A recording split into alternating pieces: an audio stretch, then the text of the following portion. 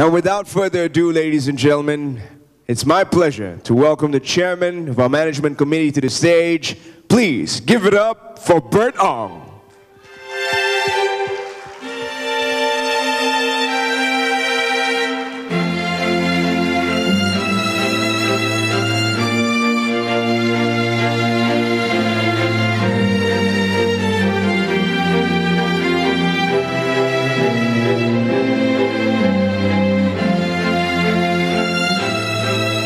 Thank you, Terence.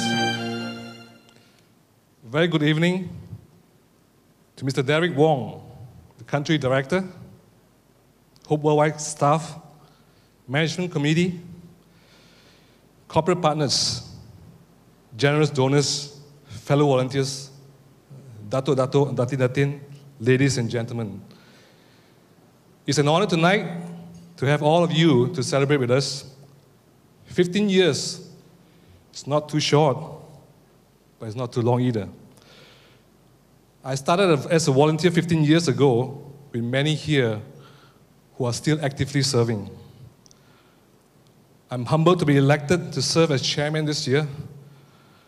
I want to thank all my committee members for their continuous effort and support. Winston Churchill once said, "We make a living by what we get, but we make a life by what we give." All of us in this room are in one way or another a part of a great tradition that continues to bring hope and change life. And that is what Hope Worldwide is committed to do.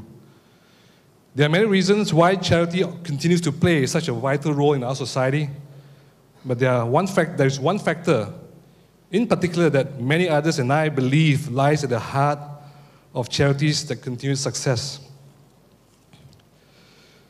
And that is the trust and confidence that the public continues to recognize in us. I'm proud to share that Hope Worldwide, with its humble beginning, has since grown from a single program to a total of 10 ongoing programs, mainly focusing in 3 areas: health, education, and volunteerism. Allow me to just mention one of each.